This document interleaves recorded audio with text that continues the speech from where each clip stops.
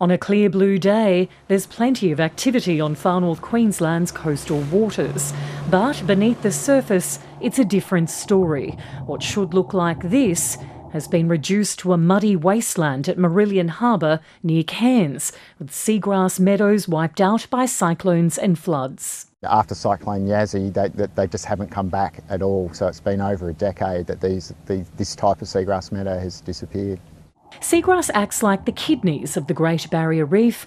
The plants filter water, prevent coastal erosion and provide a home for marine creatures. They're also tricky to grow, so researchers have been harvesting the plants from an inlet in Cairns, processing them in a laboratory and driving them south. They're tying seagrass shoots to biodegradable mesh frames, then dropping them from tinnies into the water.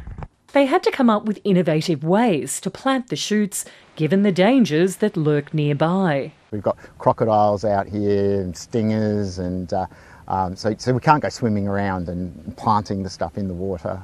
Volunteers and Indigenous rangers have also lent a hand, keen to see marine creatures return to the area. It provides a safe haven for turtles and dugongs. You know, when it gets rough weather out there and they need a place to rest, they come to these places here. This is the first mass seagrass planting of its kind in the tropics. If successful, researchers hope to extend the project up the far north Queensland coast, restoring the forgotten forests in our ocean. Christy Sexton McGrath, ABC News, Mourilyan.